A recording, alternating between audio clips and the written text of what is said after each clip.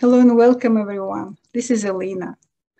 After my last video about the spiritual side of the gardening, I've got a few requests to continue in this direction.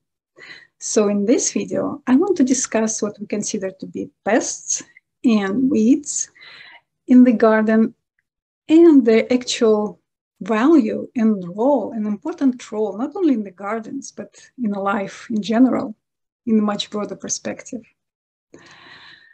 But first, I want to ask you to please like this video, leave a comment if it resonates with you, and subscribe to my channel if you haven't done so.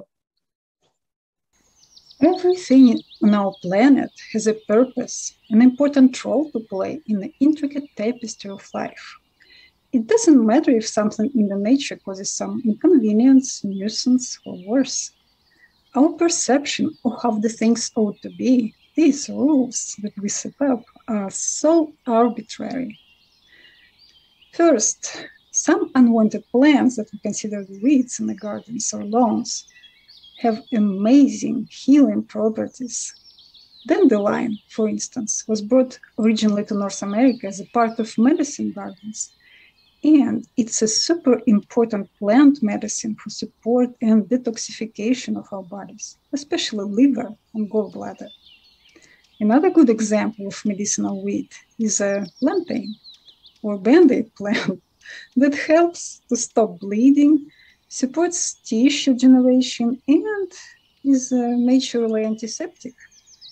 Plantain poultice also helps bring splinters to the surface for removal and neutralizes bug bites and poison ivy, all things we may come across in our gardens.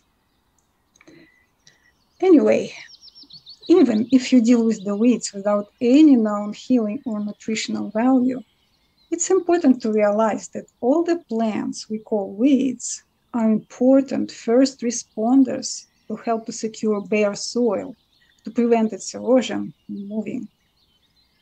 I think we got to respect them for this, don't we? In addition, weeds may serve as the indicators for certain mineral deficiencies or other poor conditions of the soil.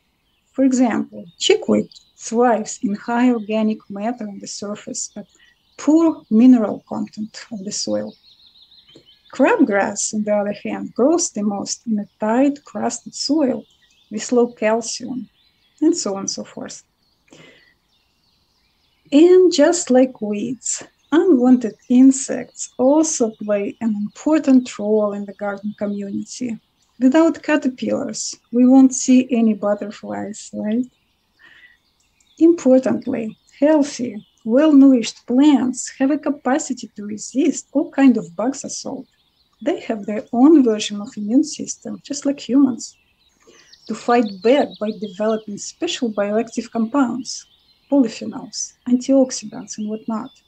The very same qualities we value and crave for our own healing.